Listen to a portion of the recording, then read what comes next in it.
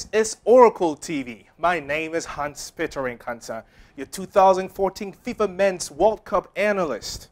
I'll be bringing to your screens the most spectacular way to enjoy the World Cup beginning Thursday, June 12, 2014. From team updates and country euphoria to the World Cup news alerts, team sheets, players, rising stars, and your choice of information. The FIFA Men's World Cup is about the world's most widely viewed sporting event.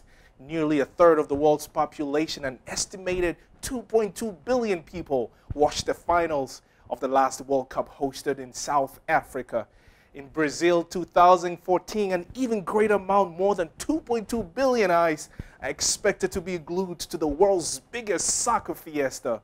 And on this show, I'll be showing you everything from tournaments to players, victories and disappointments, interviews with players, coaches and commentaries, and even the economics of the World Cup event. This is the show for you to watch.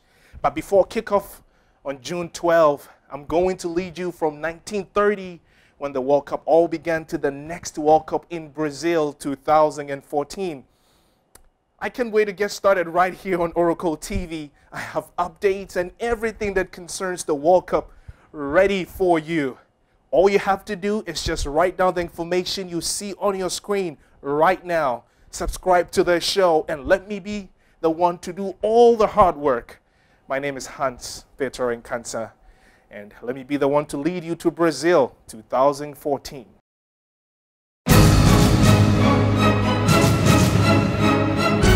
What a moment for Asamoah Gyan. Will